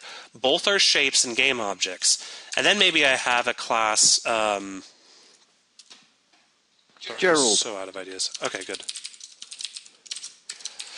That implements iGameObject. That's not how you spell Gerald. Yes, it is. Oh, this might well be how you spell Gerald.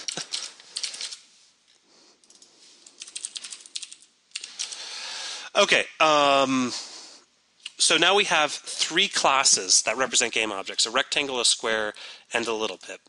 And they all implement iGameObject, but the rectangle and square also implement iShape, which will give them some special functionality when used in the context of a game engine. So for example, if I jump down here and instantiate my engine, now I can say, engine, I'm not going to worry... Okay, I want to point this out really quickly.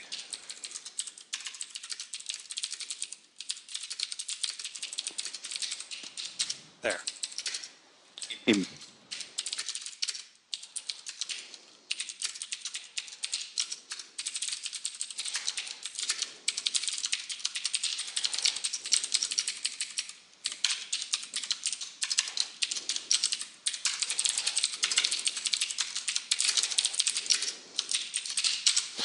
Okay, so now I've added 4 game objects to my engine, and you'll notice that all of this worked.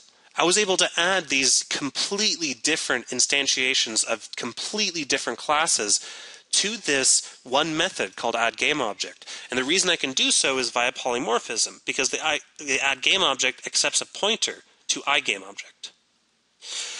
So now what I can do is I can go ahead and say while true engine.update, and then engine.render, and then cin.get.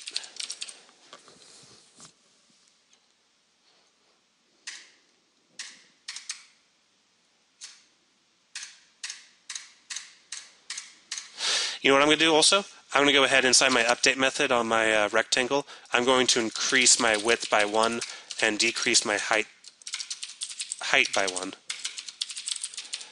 And then in my square update method, I'm going to, I don't know, double my width. So now notice updating rectangle, updating square, updating rectangle, updating little pip, and then you notice the areas. And now notice how the areas are changing every time I update.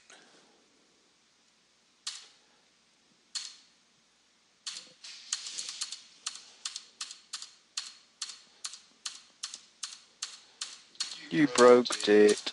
Yeah, I broke one of them. Okay, so the reason this works is via polymorphism. and using the proper use of interfaces. The engine contains a vector of game objects. Every time we update all of our game objects, and then every time we render, we check to see if the object we're looking at is a shape, and if it is, we print out its area.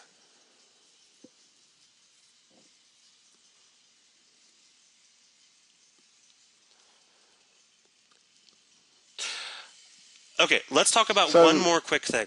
Let's combine inheritance with interface implementation. Because right now, as far as I am concerned, we are not using inheritance. And I will be very adamant about this terminology because it's very important to understand the terminology. We're not using inheritance, we are using interface implementation. We're implementing these interfaces. Now, yes, we're forced to use the construct that happens to be called inheritance per the C++ specification, but in spirit, we're not doing actual inheritance. Okay, so let's talk about actually using inheritance to do something cool. I'm going to go ahead or something interesting, I guess. I'm going to go ahead and create a class called iRenderable.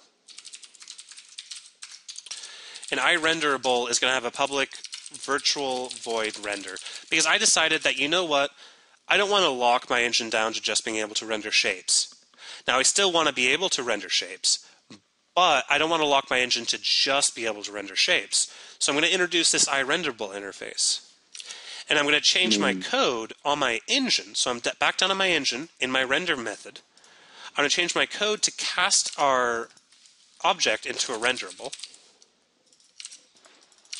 Yeah, it's game objects that you can render or could render. So now we've made our engine a little bit more generic, but we'll run into a problem because when I run this code, we don't get any rendering. Ooh. But here's what I want to express. I still want my shapes to only have to worry about implementing their update method and their getArea methods. I want shapes to implement getArea and update. That's all I want them to do. I don't want to rewrite the code that would render a shape given the getArea method over and over and over again. So here's what I'm going to do. iShape, I'm going to turn into an abstract class. Instead of just an interface, it's now going to be an abstract class. And it's going to implement iRenderable.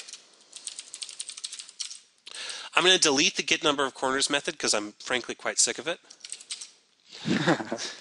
And I'm going to keep the getArea method virtual, but I'm going to make it protected. And then I'm going to implement virtual void render. And it's going to say cout rendering shape with area of getArea. Now this should be very cool looking for people who are following along. I'm writing this abstract class in terms of an interface, but he has a protected pure virtual method that he's depending on the method that implements the iRenderable's render method. So very cool stuff. So now I'm going to go ahead and, because this is no longer an interface, I changed it to shape instead of iShape. I'm going to have rectangle inherit from shape. I'm going to delete the getNumberOfCorners, and I'm going to move the getArea into a protected.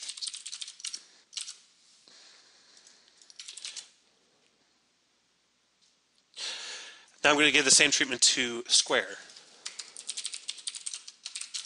I'm going to move the getArea into protected, and I'm going to delete getNumberOfCorners. Of course. Sorry, that completely threw me for a moment there. And it's because of the way you have to group your accessibilities. Well, because you couldn't work out what you were moving to where, but No. of course you just moved it within the same in order to put it out to being public. Yep. So now when I run this code, we get our functionality back. But here's the difference. Hurrah! Not only do we get the exact same functionality back, we have a nice little, very extensible, or a more generalized engine that can now render anything that implements iRenderable. But we also have a convenience. Inheritance this is how you should look at things. Implementation is for design and architecture, and inheritance is for convenience. So we have a class up here called shape, which is a normal class. It's an abstract class, but it's a normal class. It's not an interface that satisfies the interface of iRenderable, and then it provides us a nice little convenient bit of functionality that we can reuse over and over again if we want to create a new shape. All we have to do is implement the getArea method.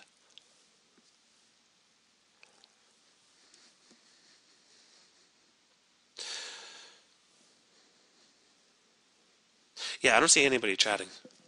Like, how's everyone doing? They're all ultra focused on what you're saying, you see. Yeah, like William said, because we're watching, man. And like Bazza said, "Hi, Mom." Although that was somewhat slightly less on topic. But yeah.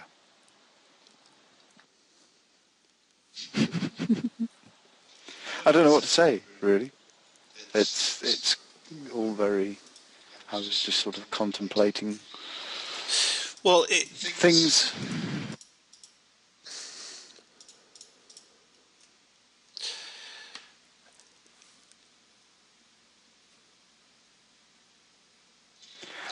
That would be... Bazakat asked why you got negative areas, and it's because you wrapped around to your ints. Yeah. Your ints wrapped around past their max value. Yep.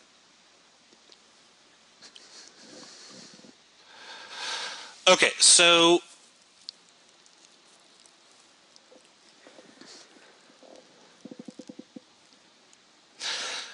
how many people were new to the concept of inheritance at the beginning of this lesson?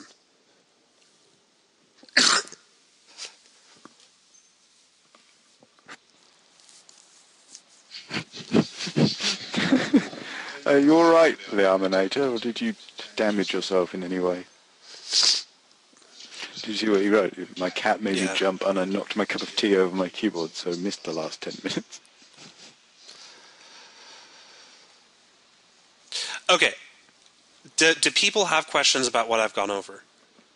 Just to recap, we've gone over basic inheritance, basic public inheritance, rather.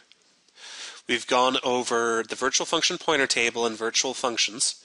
We've talked about overriding virtual members, virtual functions. We've talked about interfaces. We've talked about quite a few different interesting things. And I can't remember who said it, but someone said a while in the last class that our class is just a convenience for the programmer. And that wasn't a completely wrong assessment from their point of view, because that's kind of how I introduced classes to this course, was that, this is how you do it in C if you didn't have classes. I still got people to try to think in an object-oriented way, but then said, oh yeah, now you can use classes to make all this code a lot easier. But the amount of code required to express what this 137 lines of code does in C++, if I were to represent this code in C, which is possible, it would be a lot longer, an incredibly lot longer, and it would be almost entirely ununderstandable.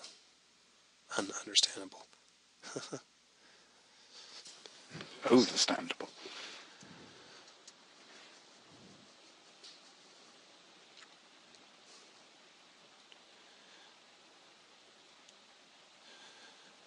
Is it necessary to hidden track? You what?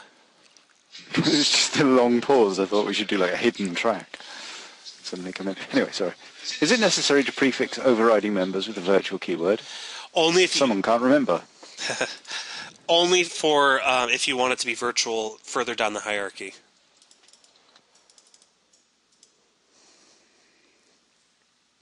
Segfault.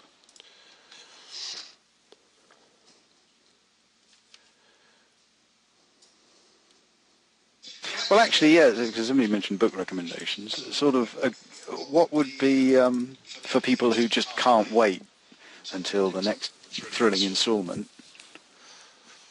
Where should they dig into?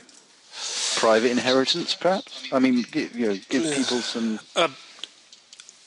books or sites? Well, yeah. or stuff? The Sam's Teach Yourself C++ in 21 Days, I highly recommend. That's what got me not just into C++, but into programming. It was a very good book. And things that, individual topics that we're definitely going to be going over in the 102 class, but that people can sort of maybe look into. We're going to be talking about references, which are not pointers, but they act like pointers. And they recycle some of the existing operators, of course. We're going to be talking about constness. We will be talking a little bit about private inheritance at some point, but it's just such a silly concept that blah. We're going to be talking about copy constructors, operator overloading, stuff like that. Constancy. See, constness is I have a love-hate relationship with C++ constness. Constancy. Constness. Anywho.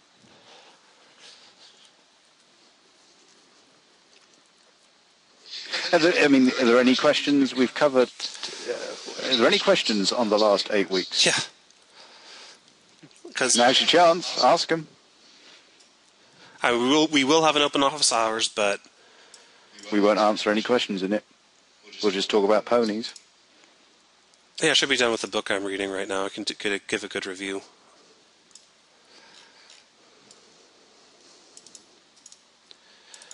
Can we make Doom 4 with only what we've learned?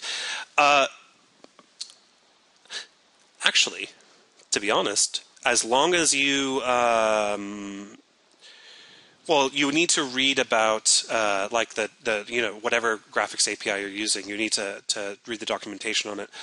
But like I said earlier, any program, you can express any program you want using functions, pointers, conditionals, and looping. And structures.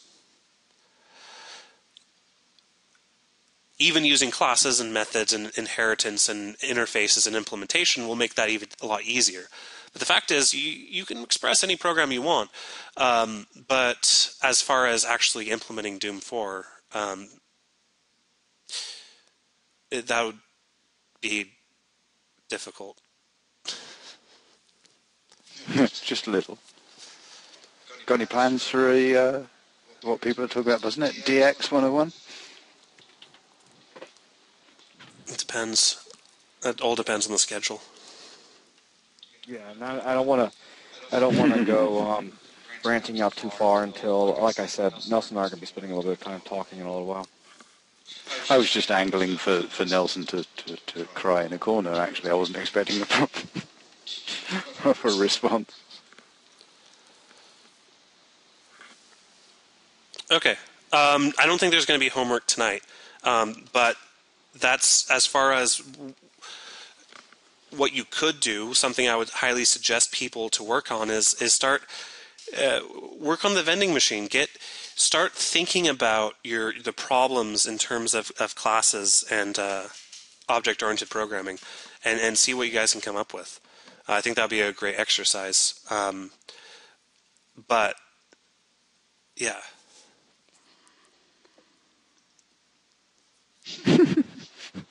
But yeah. Sweet. Okay, and as I had already said, 102, Nelson and I are going to start getting everything all fleshed out for that, and we'll get it up for you guys so that you can see what's in store and register and all that good stuff very soon. Also, and then hopefully we'll have a bunch of interest with 102. That's going to be kind of important. And yeah, that's kind of the big ones. For those of you that want to come back on Friday, we'll be here on Friday once again. Oh, yes. And also open office hours this week. Yep. So, yes, there will be a 102, as I've said numerous times throughout this class. And you're welcome, the Arminator. I hope you got lots. Yeah, I hope all of you guys got lots of stuff out of this. So let's go ahead and wrap it up, Nelson, and then we can get working on all the stuff that they're going to be most interested in hearing about. The sooner we can get it out, the better. Cool. Alrighty. All right, bye, everyone. Bye. Bye. Take care.